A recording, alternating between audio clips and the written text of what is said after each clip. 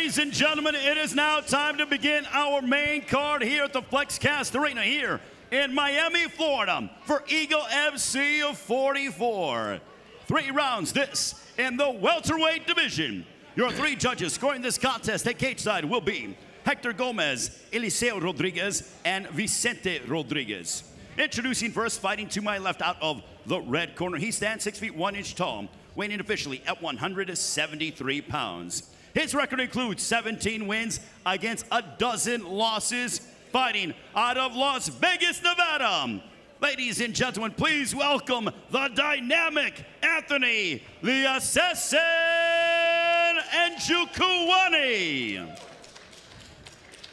And across the cage, his opponent fighting out of the red corner. He stands 6 feet 1 inch tall, weighing in officially at 175 pounds. In 9 professional bouts, his record consists of 8 wins against a single blemish. Joining us from Makhachkala, Dagestan, Russia, ladies and gentlemen, please welcome Raimond Magomedaliev. And your referee in charge is Andrew Glenn. And dictating the action there, Andrew Glenn officiating tonight as we kick off the main card of Eagle FC 44, the U.S. debut, right here in the FlexCast Arena in Miami, Florida. It's a beautiful thing making history tonight. And here we go in the red and the black, Magomedaliev. In the black, Anthony Njokuani. I feel like there's something coming. If you notice, Anthony's really dipping down, like his eyes. You know, I feel like he's trying to set something up. This is how he's been fighting. And I think it's smart because you are taught that if you want to take punches to the face, you want to take them on the forehead. So he always has that head dipped down so he can take all those strikes. Magomedaliev using the striking, not being phased by the legend of Njokuani. Beautiful check mark kick. Like he literally, he gave the illusion of just a leg kick and brought it up to the head, and that's twice that's happened. That's 2 times. Anthony needs to start using his hands here. Ooh. Oh, back in the line, and here comes Magomedaliev. He is looking to capitalize. Kamaru, you're right, man. Anthony Njokuani cannot get his rhythm right now. Magomedaliev with the power. Yeah, you can't just come in here and just be trading kicks with a guy who loves to kick. Use your hands, set it up. Raimond connected with that just a little bit. Now we're seeing Anthony. This is where that wrestling comes in. This is going to be a big confidence booster if he can get off the fence and break this position. I know he was questioning his own ability against the bigger man should it turn to a grappling.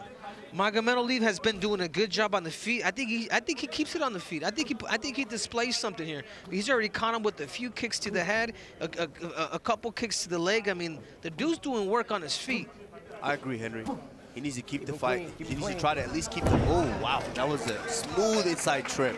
And when we had a chance to talk to Magomedaliev, that's what he said. He goes, I want to stand with him. He has no problem and is not fazed by the stand-up of Anthony Njokuani, who took a lot of time off from mixed martial arts to work on the kickboxing, to go into professional kickboxing. He was extremely successful doing it, but not looking so strong tonight here against Magomedaliev, who is a machine. And Kamar, tell us what you're seeing here. From being in the room with Anthony, does he work on this position a lot? Does he wall walk? Are you confident here? He does, and you can see that. He did it beautifully. He got his back to the cage. He turned in. Now he's trying to pummel inside with one of those hands.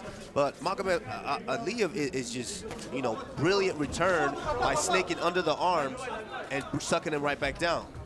Yeah, and these are investments that they use. You get back up, we bring you down. What they slowly do, they slowly drain you. I mean, they come from the school of Khabib Nurmagomedov. So as you can notice, like their feet are always active. So yeah, he's on top, but his feet are constantly hooking things. I think Njokuani landed awkwardly on that takedown because you could see him grimacing.